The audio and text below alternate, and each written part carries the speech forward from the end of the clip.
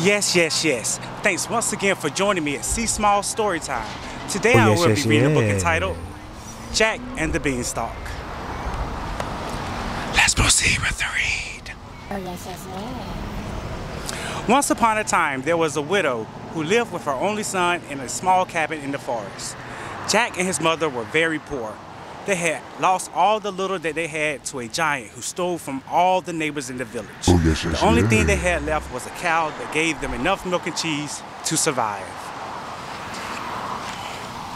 One day, the cow, already old, could not give more milk. Jack's mother asked him to take the cow to the market to see if he could sell her. Jack tied a rope around the cow's neck and happily went to the town.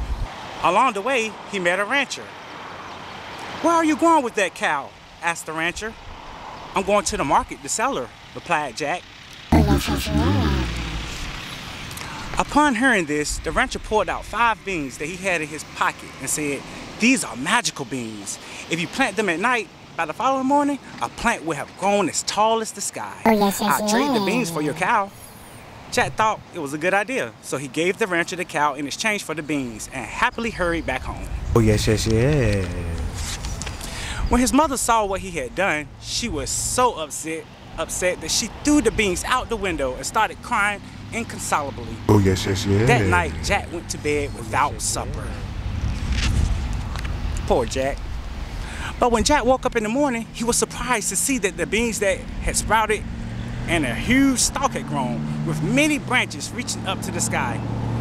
Full of curiosity, he started climbing the branches, reaching higher and higher until he arrived at a beautiful place where he saw a marvelous castle. He came close to a window and saw a giant and his wife seated at the table, ordering a hen to lay a golden egg.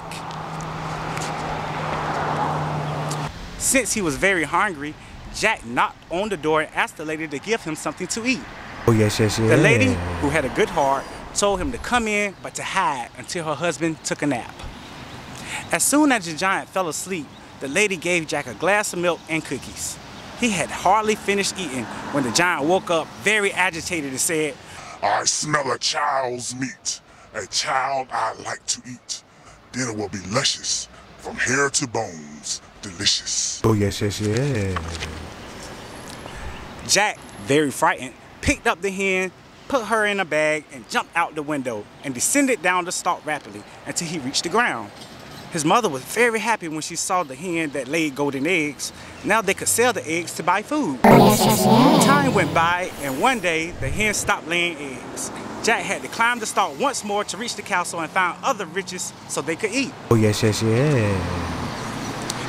This time when Jack got closer to the window, he saw that the giant was counting gold coins that he was taking out of the big leather sack. Again, he entered the house with the help of the giant's wife. As soon as the giant fell asleep, Jack took the opportunity to snatch the sack with the coins and quickly made his way down the stalk until he reached his house. Now he and his mother would have enough money to live for the rest of their lives. However, Jack could not stop thinking about the castle and the treasures and the adventures hidden behind its doors. So he decided to climb the stalk and reach the castle one last time.